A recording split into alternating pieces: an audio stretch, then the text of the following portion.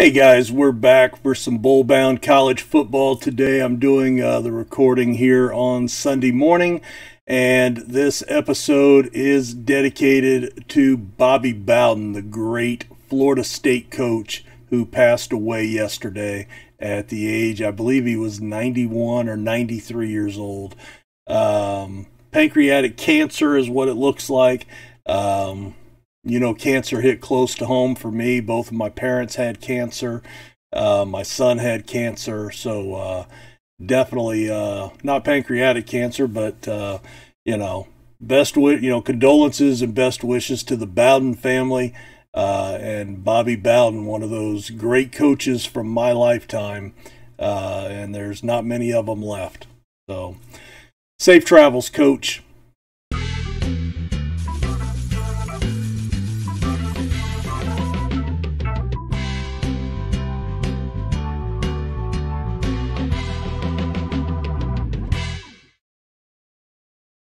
All right, so we are back. This is, I forget the episode number. Let me look. It's episode 20, and today we are going to be playing Idaho, Middle Tennessee State, and North Texas, all three home games at Cajun Field in Lafayette, Louisiana. And let's see what we can get done. Mike Smith is our best offensive player. He is our starting quarterback. 288 yards, 2 touchdowns, 1 interception in the opening game loss to Ball State. We come into this one 7-point favorites at home against Idaho. Let's see what happens. All right, we pull off a 23-7 victory, 13 unanswered points in the fourth quarter. 16 unanswered points total as we broke a 7-7 deadlock and took it home. We were actually one less first down, less yardage, less rushing yardage, 42 carries for only 87 yards. We would like to see that improve. Smith only 14 of 32, so again, not at that 50%. I mean, we just don't seem to have that in our locker right now. Peterson, 3 out of 4.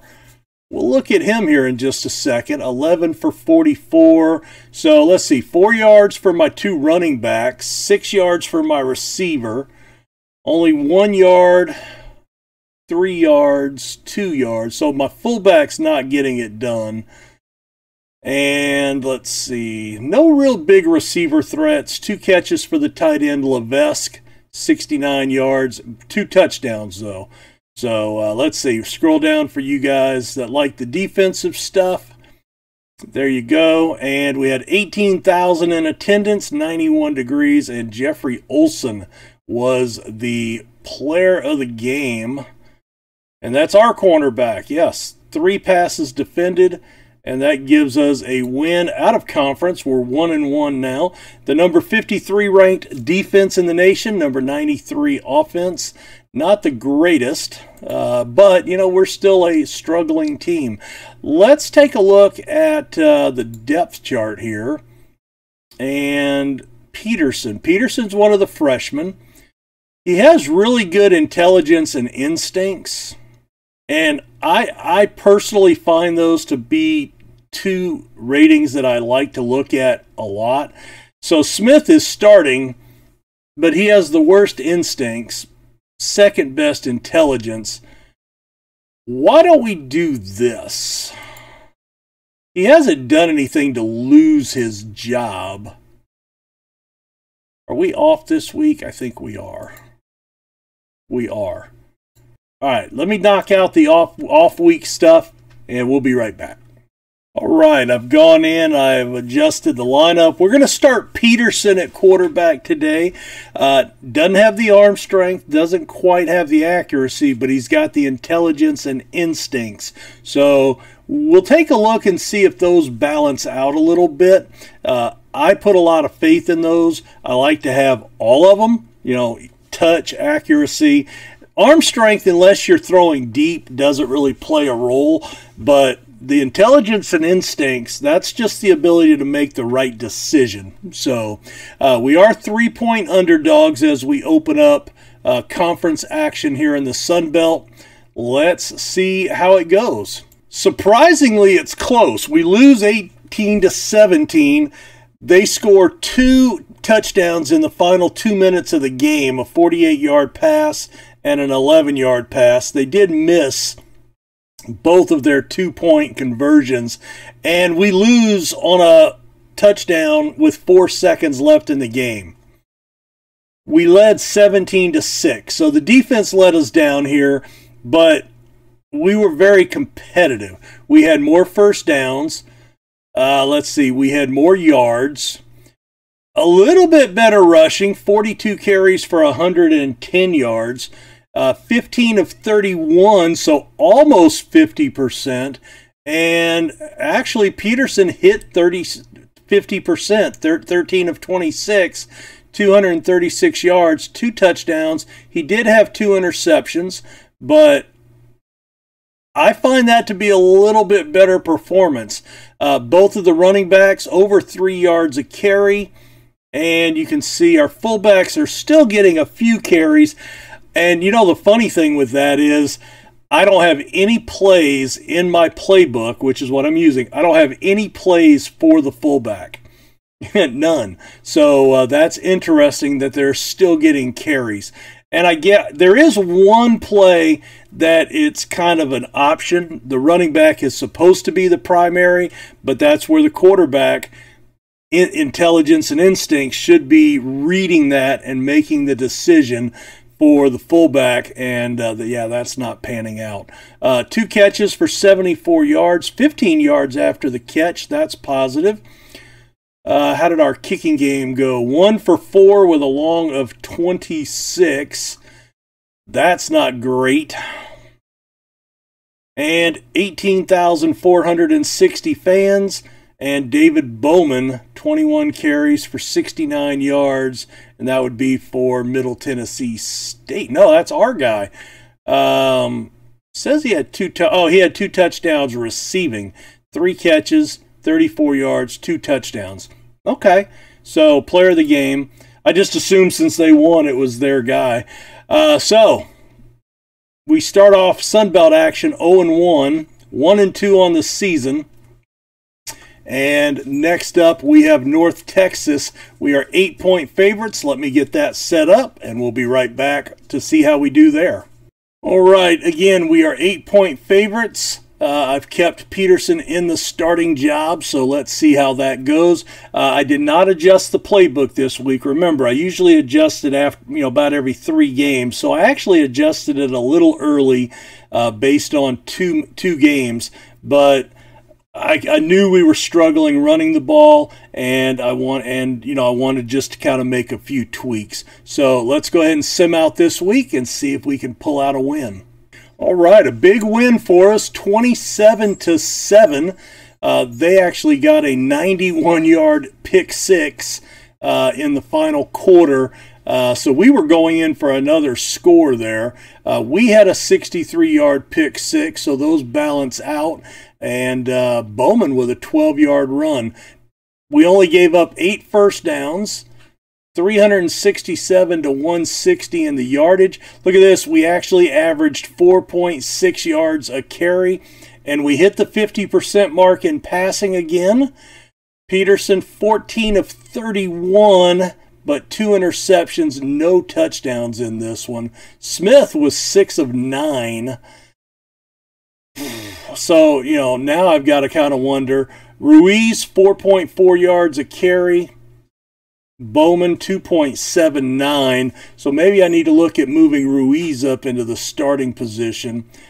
Garner, 2 of 4 with a long of 31. There's your defensive stats. Again, 18,782. And Jeffrey Olsen, our cornerback, player of the game again. 5 tackles, 1 sack, and 1 pass defended. Very good game for him. So we are now 2-2 on the season. We are 1-1 in the Sun Belt, which has us solidly in the middle of the standings. So that is good. We've got a shot. Middle Tennessee State, I don't think we're going to win the league this year. But let's jump in real quick. We're not going to play out another one, but Peterson has really come back to earth, and I didn't show it to you because it was during the week while I was doing the sim, but this was a development week. So this is a week where your players go up or down. So you remember Smith was a 5 potential. Now he's only a 4, but Peterson has gone down as well from I don't remember what he was a second ago, but now he's only a 1-3. So I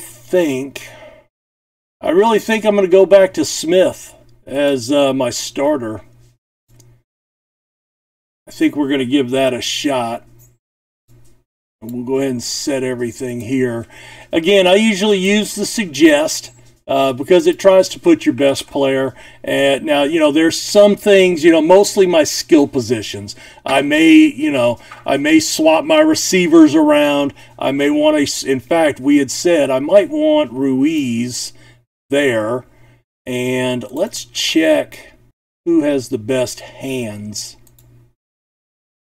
Ruiz actually has the best hands. Bowman is horrible. So I think we're going to put Ruiz up there, and I want Ruiz in there on 3rd down as well. So that's, I'm looking that, I want to be passing. We've got some screens that we've added into the playbook. So I want the guy that has the best hands, and he's averaging more yards per carry as well. So let's give him a shot. In fact, White's doing really well, but look at Bowman's upside. I still want him to play. So if when you do your depth chart, let's take a look at that for you guys. So when you set your playing time, so right now my starter is going to play 6 out of every 10 snaps. So when he comes out, then your second string is going to get some snaps. Your third string is going to, and if you have 4 guys on the depth chart, it's potential that all of them will get some snaps in various tiers. So 6, 2, 1, 1 is what I would expect. No guarantees on that, but if for every 10 snaps, 6 to your first string, 2 to your second string, and your third and fourth string would get 1 apiece. If you've only got 3 guys on the depth chart, you're still only going to get 60%, so 6 out of 10, and then 3 for your second string and 1 for your third string is kind of what I would expect it to average out. I am going to also drop this to 36 yards. I just, no faith that we have a kicker that can hit anything. And you know what? Let's raise that to 60%. I mean, it can't hurt us, right? I mean, if we're not kicking field goals, we just assume go for it on 4th down. So that'll be something we'll look at next episode. Next episode, we'll be playing Florida Atlantic, Florida International, and then Rice. See how we can do. We're currently at 500 in both the league and overall. We have the number 9 rated defense in the country after that last game. Naturally, that doesn't mean we're the 9th best defense really in the country. That's just statistically. But hey, we're doing pretty good. We're on track for 6 wins again, which is the goal, trying to get in just bowl eligible. And hey, we'll see you guys next episode. Hit the like button, subscribe, and hit the notification bell. That way when these videos, because this is a sporadic series, it's not weekly or daily or anything. So hit that little notification bell. What that'll do is it'll shoot you an email or a reminder when a video does go live that you want to check out. Thanks so much, and we will talk to you later. Bye.